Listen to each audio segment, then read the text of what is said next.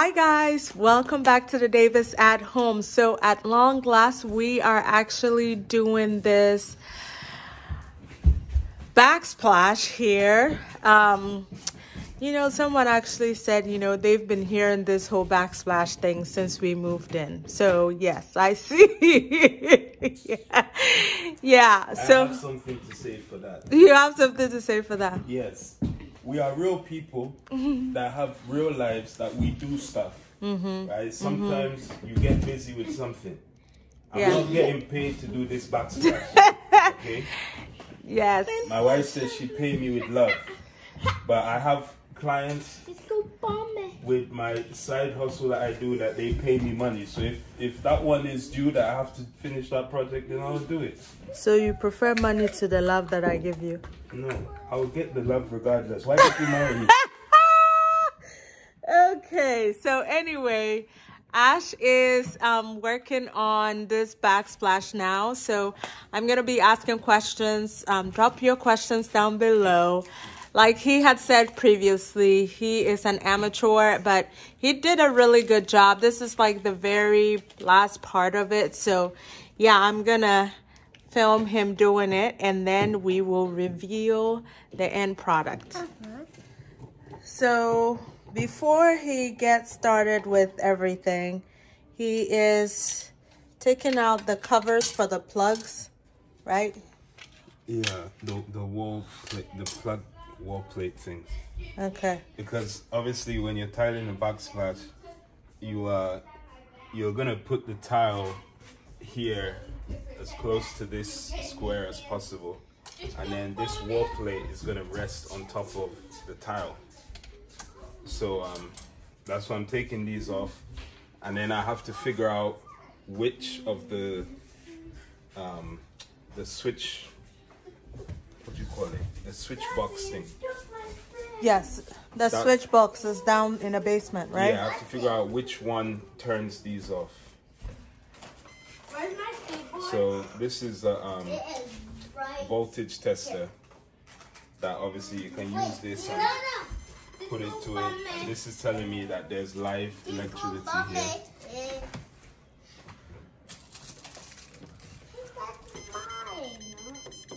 So that one, the red one, does that mean there's no light? I saw a red light. Yeah, that's telling you that there's electricity. Oh, the red means there's electricity. Yeah. Are you recording or is Yeah, I am. Okay. So I'm gonna go to the basement and then find out. This is like, sometimes I mean they label the switch box. That's not the name of it, is it? Switch box. It's not switch box. I don't know what it's called. If you don't know what it's called, how will I know? So it's circuit breaker. So the circuit breaker box, usually they label it to say like this is for kitchen or kitchen A, kitchen B, and so on. But some of them is not so clear. So I'm gonna go to the basement and it will just be a trial and error for me to check which one will take off these set of plugs. Because I know from doing the other sections, there was like one for this section I had to turn off. Then there was two of them that I had to do for this section. One was for one half, one was for the other half. So I can't remember which one turns off this. So I'm gonna try it and see. You should have probably labeled it when you found that out. Yeah, well, that's why I'm not professional. So I think he's finally figured it out. So when it is actually green, that means that it's just when it doesn't flash red, it means the power is done. Then it's out. The power is out.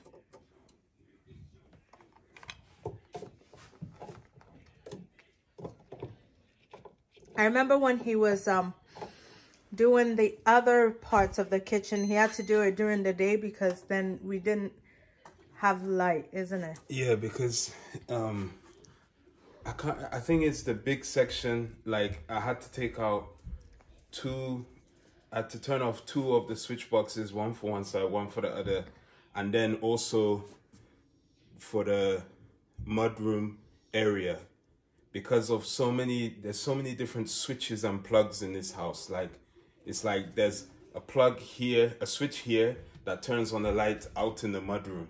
So that's why I had to switch that one off as well.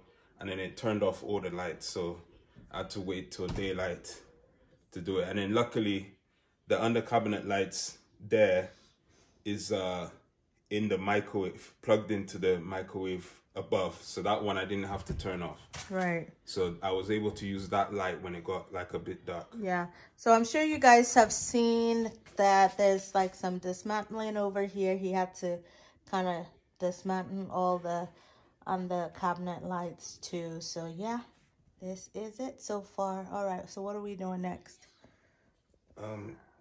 This one and this. So this is the one for the cable, wasn't it? yeah, the inner. cat, yeah.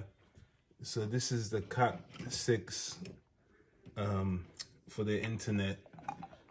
And I'm just gonna double check that there's no power there. So I'm gonna plug my laptop in. Mr. D is using some liquid. What is this thing called? It's a liquid TSP. What does it do? It's basically like a all-purpose heavy-duty cleaner.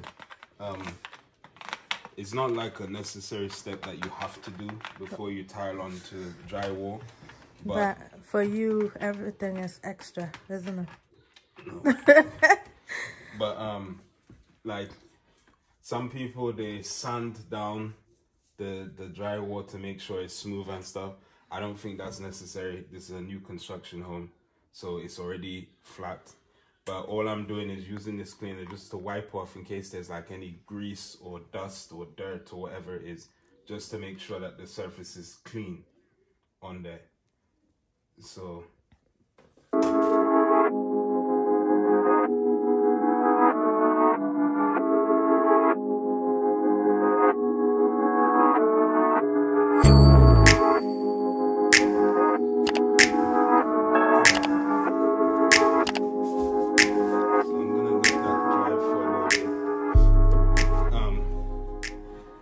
and then the next thing I'm doing now is, this is where like I think a lot of people take with tiling for granted, is where something I learned with tiling is there's a lot of planning involved, where you need to plan out like how you're gonna lay the tiles and where you're gonna start, where you're gonna end, and like measure out, okay, if like I'm gonna start here, then I need to make sure I plan out all the tiles that I'm gonna lay and make sure that my worst cuts are like in the corner, because you don't want to like say, okay, I'll just start in this area and then come across here and then end up having some small tiny cuts here where people are always gonna see it. Yeah, so the other thing is you want to make sure that everywhere is level.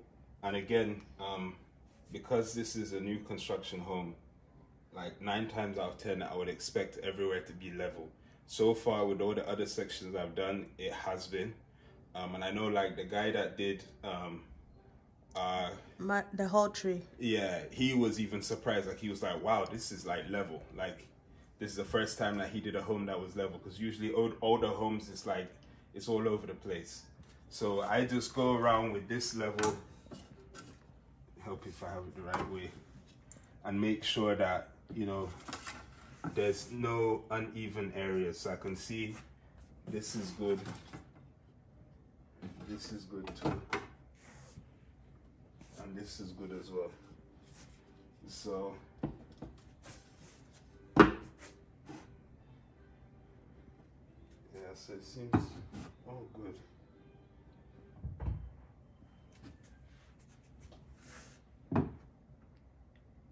Yeah. All right, Mr. D. Wagwan. What are you doing? What are you doing now?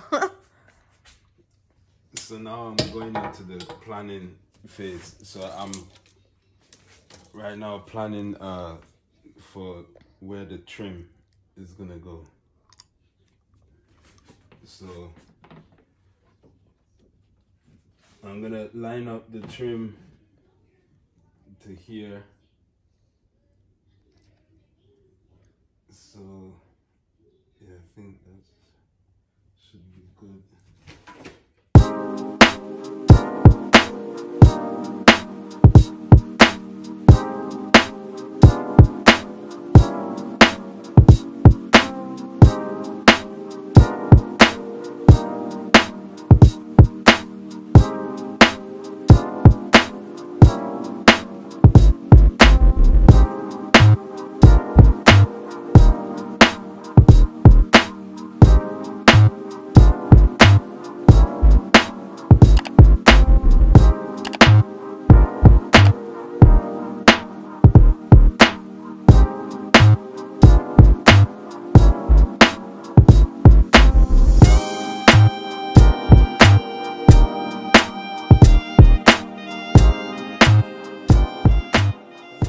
Why is your teacher telling you her business? What? So this is the infamous tile. The thing on the back is just a protector thingy, whatever. It's just how it comes with the packaging. Right. So all I'm doing now is, like, as I said before, I like to plan out like how much full full pieces, full, why I'm losing words. These full things, how many of these I can get before I have to start making some cuts. So that's why I'm just not even bothering taking them out yet. I'm just putting them. I've tried this different ways.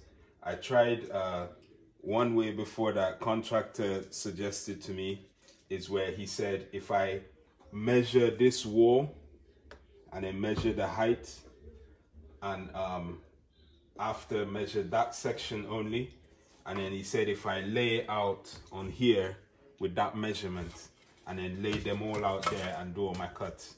I tried that and I found I took very long. So I find this way, what I'm doing, where I just lay these out here, see how it looks, and then after I'll start drawing the pattern and stuff on the wall, because this tile is not, I mean, to me, I don't think this tile is very easy to lay. And other people that have seen it, it's not very easy because of the patterns and like making sure the joints are good and all that stuff. So that's what I'm doing. So as we can see here, this is where clearly I have a cut to make because it doesn't go all the way for this side. But that's why, like I said before, it's better for you to have cuts that even may look ugly in the corner rather than over there where people can see it easily. So I know I'm gonna need to cut here.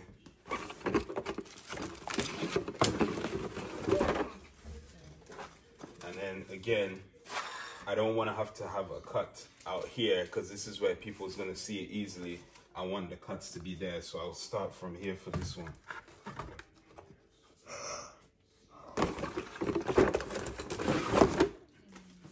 And then I know that I'm gonna have to have some kind of cut in there. So that's where, in that corner is where my cuts are gonna be. Hopefully people are not looking there. Anyone that's looking there, like it's they a have monitoring spirit. They have a problem if they're looking there. So, all right. What I'm doing here is I am now planning how I'm going to lay the tile. So again, for me, this is what helps me, is that I draw this pattern, because this is like a pattern tile, like with the shape and stuff. I find it easier to just draw the pattern on the wall so that I can easily just line everything out and plan my cuts easily, because again, I said it already, I'm not good at measuring stuff. So these lines also help me with measuring things and making sure it fits correctly.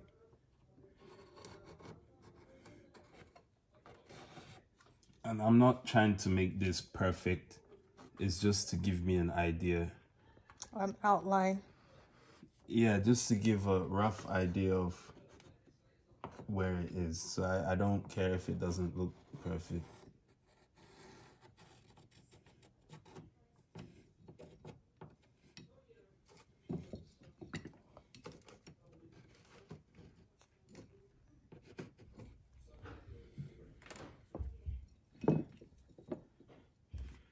Okay, and then what I also need to do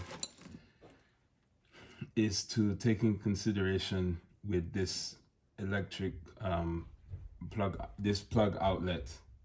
So this is where I'm gonna want to make this where you can kind of see the outline of where the faceplate thing is. So I want to probably cut around here and then up to here. But something that I have that helps me with the measurement for this the box is I have a piece of wood cut so that I can just put it there and then draw the line on it. So let me just do this first. So about here.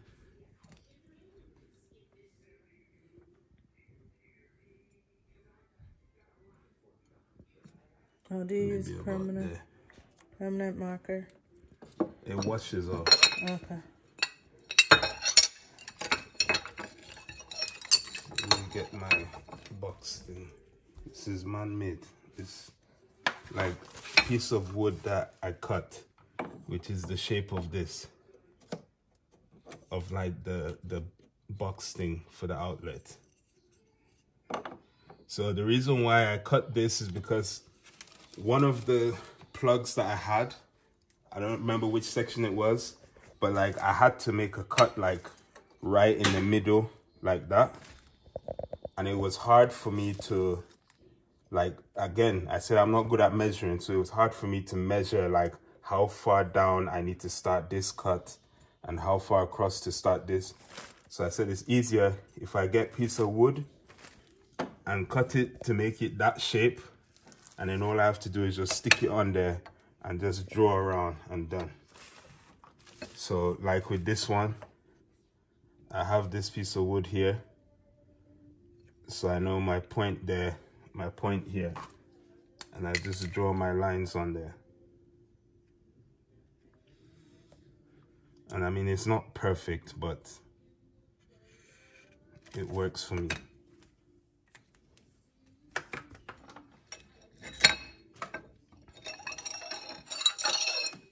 So if I line this up again, then you can kind of see where it does line up good. And if I check with the faceplate thing,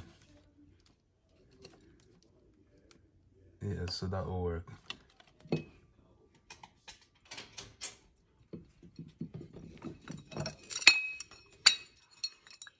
So that's that one.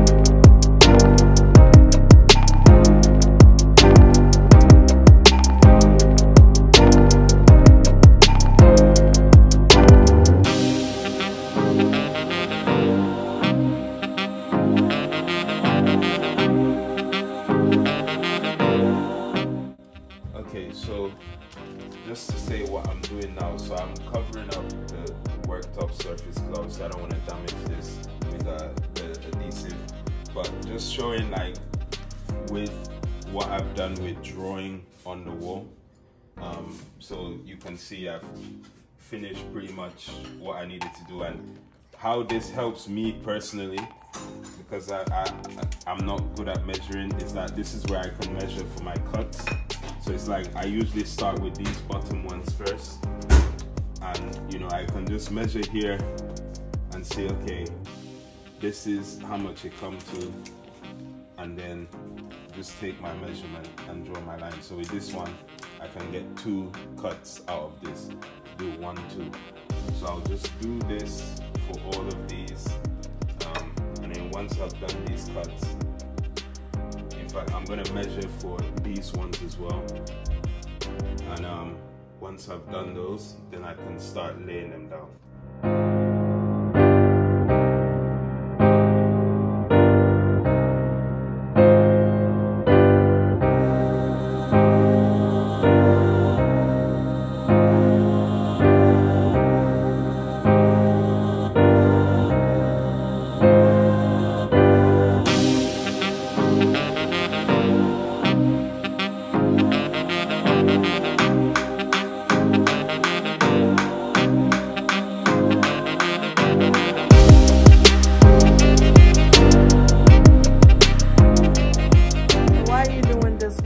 Thing?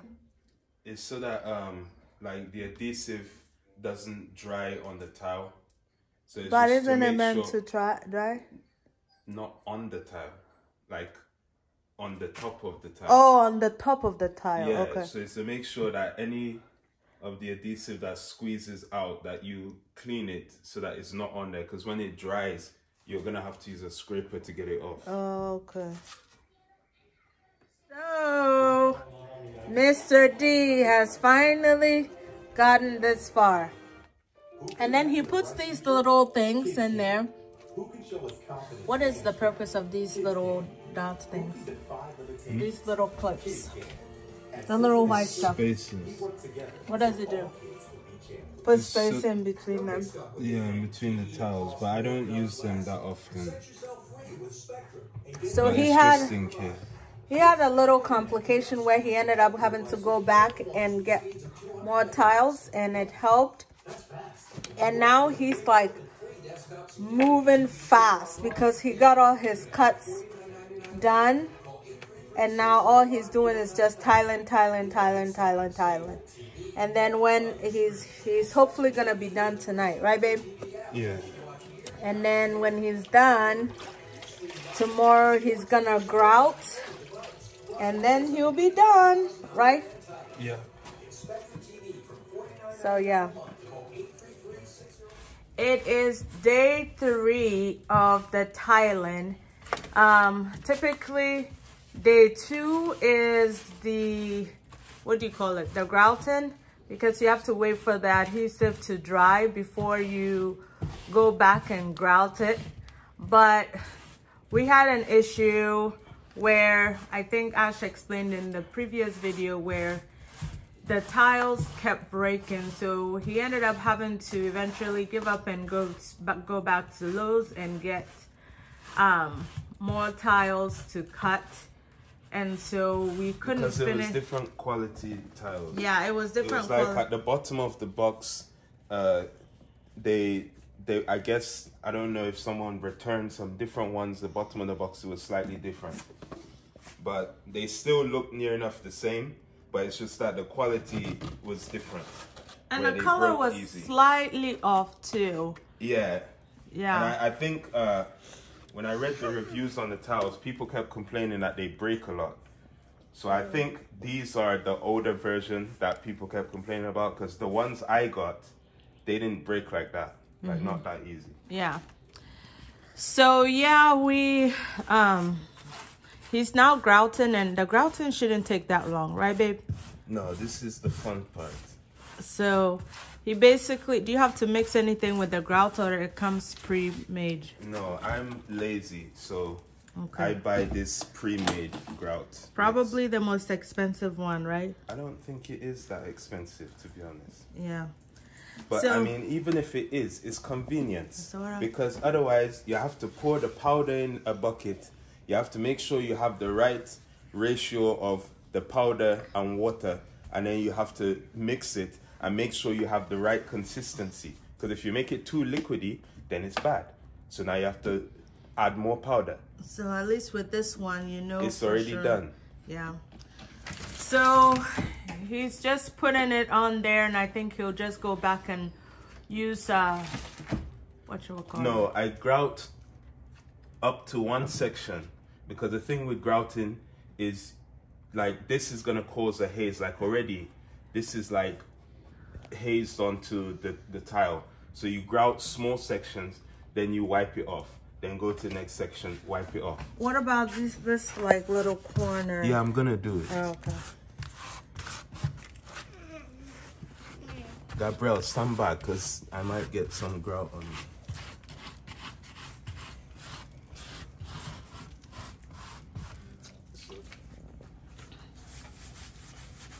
And then you just wipe it off. Just to start off, wiping off like this. And then once I've got most of it off, then I do more of a clean wipe. Move from here. So he's, what do you call it? Gets the foam just like what we did previously. And it's just water, right? Yes. Yeah.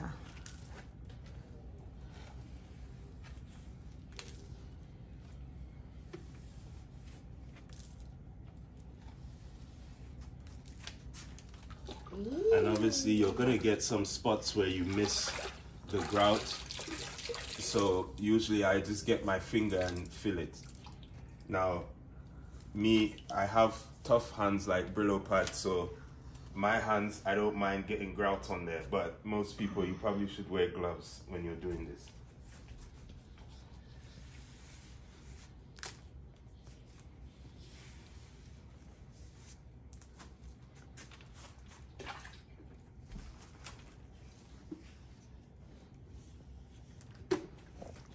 So now he's going ahead and filling the parts that he missed with his fingers.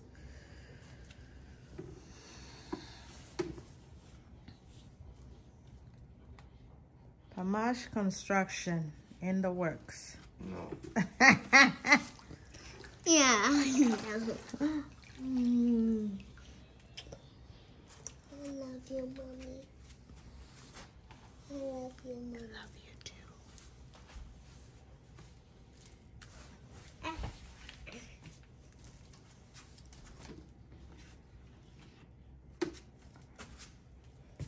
And guys, when you do the grouting, it makes it beautiful.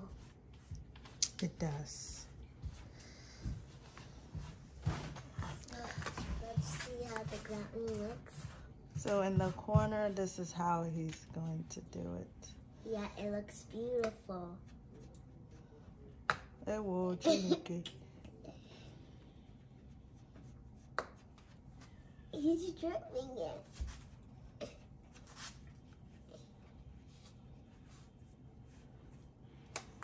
But that's why I have stuff on the floor covered. Yeah, he has some stuff on the floor. Yeah, Mommy's.